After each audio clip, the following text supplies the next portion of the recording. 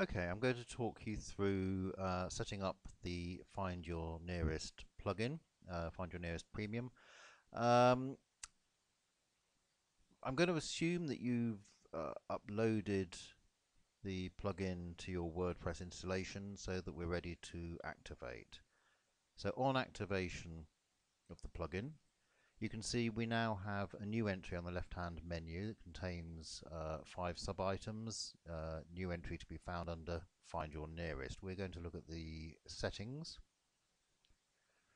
So on the settings page, you can see we have 3 tabs. We have general options, we have options specific to the search form, and options specific to the search results. Looking at the general options first, we can set a Google Maps API key. This is optional, but it does allow you to do a couple of things, such as monitor your API usage. It also allows you, in the rare cases where you may exceed your API usage, to apply for additional quota. So it's optional, but it can be set here. The next option is distance units. So basically whether you want the plugin to operate in miles, if you're in, for example, the UK or many other areas of the world, kilometers. So we would set that for miles. Now you'll notice that the items that we will be allowing people to search for at the moment, they're just called FYN items. If we wanted them to be, for example, libraries, we could enter the term here and enter the singular because it will automatically be pluralized. And here we can set the country that we will be using the plugin from within. So I'm based in the United Kingdom, so I shall set that there. So we can save those changes. Okay, now to look at the search form. There's only one option under the search form options here. That is the option to allow your users to filter their search results by a radius from the point at which they're searching. So that filter is provided to your user in the form of a drop-down menu. So here we set the items for this drop-down menu simply as a comma-separated list. So if we wanted them to allow them to search within 5 miles, for example, and 10 miles, we'll filter by 25, 50, and say 100, we'd do so like this. I'm going to save that option. Now, the search form, I'll provide another tutorial on that later, but just quickly, the search form is available to you as a widget from the plugin widgets area. So just looking quickly, you can see here, find your nearest search form, which you can drag and drop into any of the standard widget areas. But it's also available to you through a short form.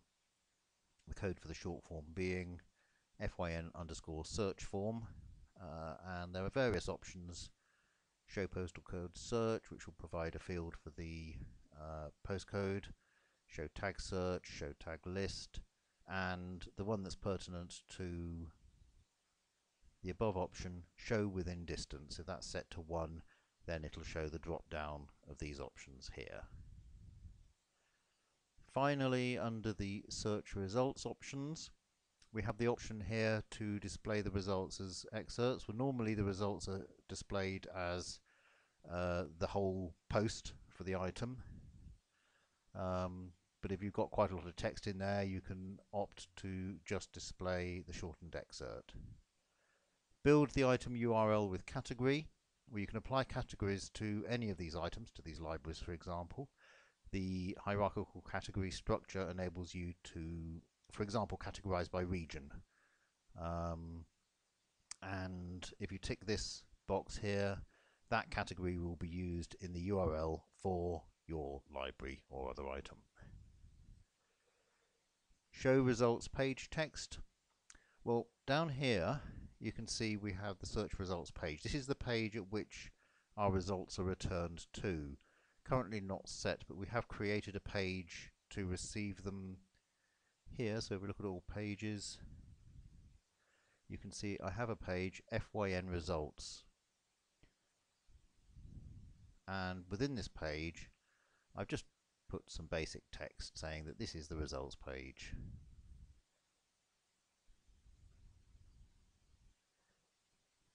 So I can select FYN results as my page, and then if I tick this item here, then the text that I've entered on that page will appear above the search results. If I leave it unticked, that text will be overwritten entirely by the search results. And here under display results, this simply sets the number of results I want returned on the results page. By default it's unlimited, but I can set it to only one result, 2, 3, 5, or say 10 results. So if I were to save those changes,